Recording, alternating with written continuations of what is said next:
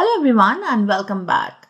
Today we are going to discuss 7 SQL functions that are going to save you hours of time that you might be spending writing SQL queries. These functions were introduced in SQL Server 2022 and can help simplify a variety of complex tasks like generating a series of data, to finding the greatest or least of multiple columns, to working with dates or handling nulls in Windows functions. Two new functions introduced in SQL Server 2022 are the greatest and least functions. They can help you find the maximum or minimum of multiple columns. For example, let's say we have the Q1, Q2, Q3 and Q4 data for two categories, hot drinks and cold drinks. We want to find the maximum sales in any of the quarters and the minimum sales in any of the quarters. We can simply use the greatest and least functions, pass the column names as arguments for these functions, and we will get the desired results. The second useful function is the generate series function. Now this is very helpful as we'll see now. We just need to define the start and the end values for the range that we need to generate and pass them as arguments to the generate series function. Here we have passed the start value of 1 and the end value of 1, and running this query is going to generate a series from 1 to 10. This can be used to solve more complex problems like generating a series of date values. Here we have defined a start date. We can just use the dateAdd function, add the value generated by the generate series function to our start date, and generate as many date values as we need. Since the first value generated by the generate series function is 1 in this case, our range starts from 2nd of January. If we want it to start from the same date, we can start a series from 0. We can also pass an additional argument specifying the steps in which we want to generate the series values. So let's say we pass a value of 2, then the range will be generated with a step interval of 2. Another very important function that has got an additional feature in SQL Server 2022 is the string split function. Normally a string split function just splits the string based on the delimiter. So if we run this query, we get the 4 values which were separated by comma as a delimiter. But what if out of these delimited values, we only wanted the second instance of the value? Now this can be achieved by using a third argument to the string split function called the Ordinal. To enable that argument, you need to pass a value of 1 as a third argument. And now you have a value that specifies the sequence in which these delimited strings occurred.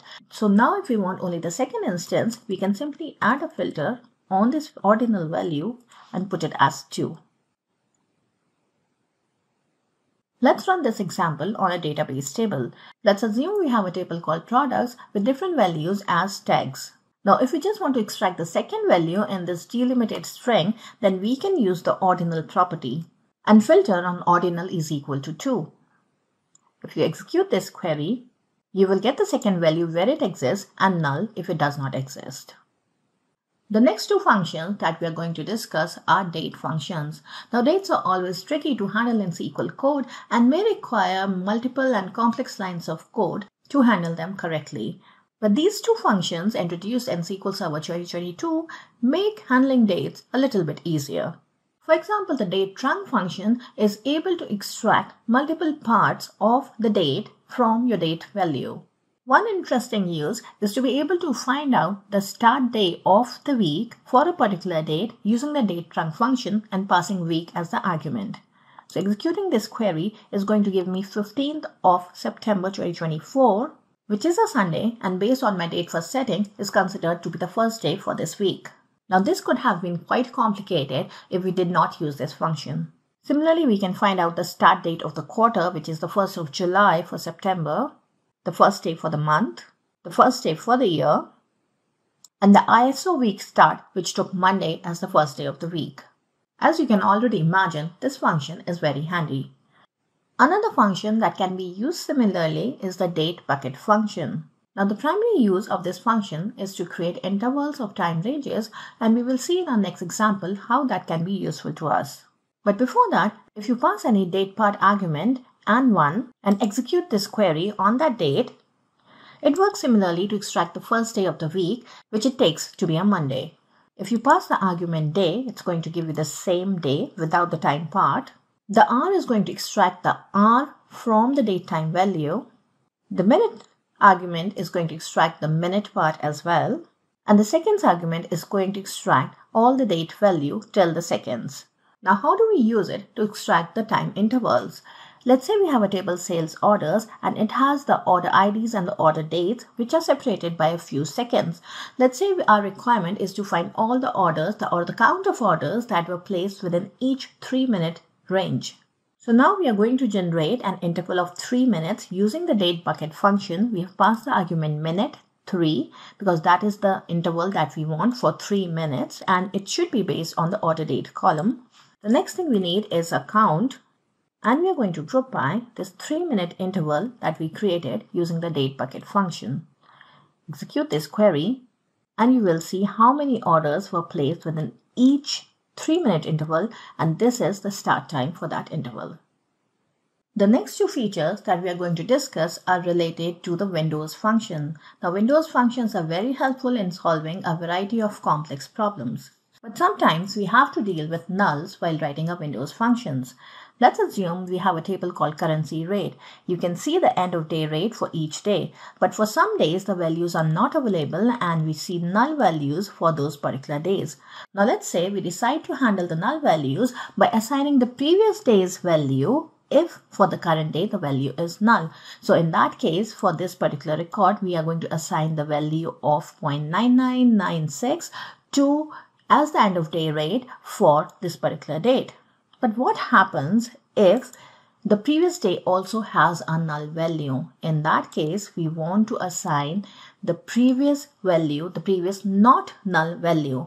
Now, this is a very complex scenario called the last not nulls puzzle, which can be solved by writing multiple lines of code and complex SQL logic. But this new function, this new feature introduced in SQL Server for Windows functions makes writing this code very easy. Now let's say we use the lag function to find the previous day's value. So I'm going to run this query. It is going to give me two columns, end of day rate. So you can see the end of day rate and the new rate, which is the previous day's rate.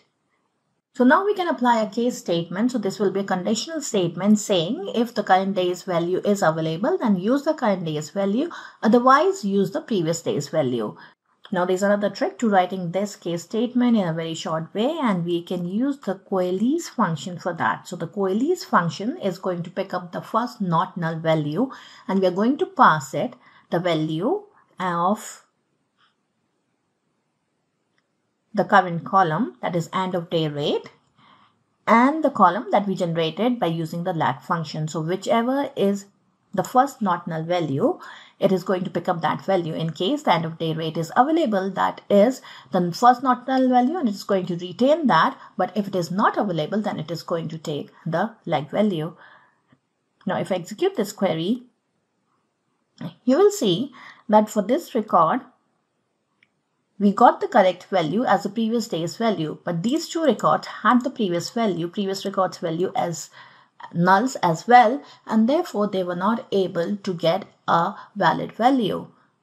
Now the trick here is to just add a clause ignore nulls, which is a new clause introduced in SQL Server 2022 for Windows functions, and execute this query. So what's going to happen is it is going to ignore all the previous null values and it is going to go till it finds a not null value. So I'm going to execute this, and now you will see that for every record, every null record, it has obtained whatever was the previous not null value. And the last feature that we're going to discuss now is surely going to save you some time in defining your Windows frame. Let's say we have a table called employee and we want to find out the first hired and the last hired employee within each department based on the hire date. To achieve this, we are going to use the first value and the last value functions and define a Windows frame by partitioning on department ID and ordering by hire date. Now, since we are using two different Windows functions over here, but they're using the same Windows frame, SQL Server 2022 came up with a feature where we can define an alias for this Windows frame. So we simply need to add this particular statement after the from clause where we define the alias for the window frame and we define the frame here within the brackets.